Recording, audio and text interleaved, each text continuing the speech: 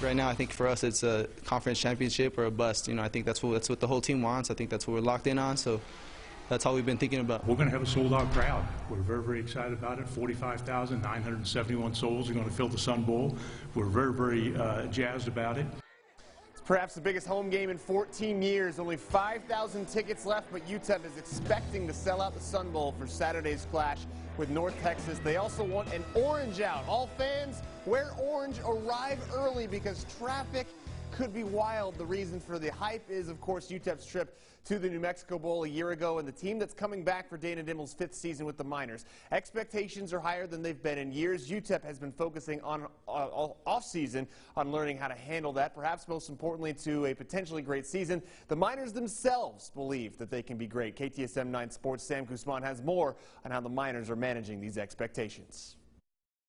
In 5 days, more than 40,000 people are expected to fill the seats here at the Sun Bowl as the Miners open up their season against North Texas. It's a season where expectations are higher than ever before, especially after last year where the Miners collected a winning record and made a bowl game appearance for the first time since 2014. That is all now in the past, and the Miners are focused on showing why they'll be a team to be reckoned with in Conference USA, and it all starts on Saturday. It's going to be one of our toughest tests all year, and as a coach, that's coming right out of the gate for your opening game. So we got to be ready, and we got to play really good football from snap one. I can't remember the last time we beat them, so I really want to get these guys and come out and get that victory because we need it. We need to start the season right. The Miners got a great taste of winning in 2021, and now they want more. Sights are set on being one of the top dogs in Conference USA, and learning how to play well with high expectations has been a focus of the offseason. I feel like we used to come into games and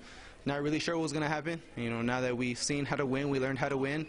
That's what we want, and that's what we're going to try to get. And I feel like we're a lot more locked in. You know, like Ray was saying, we learned how to win last year.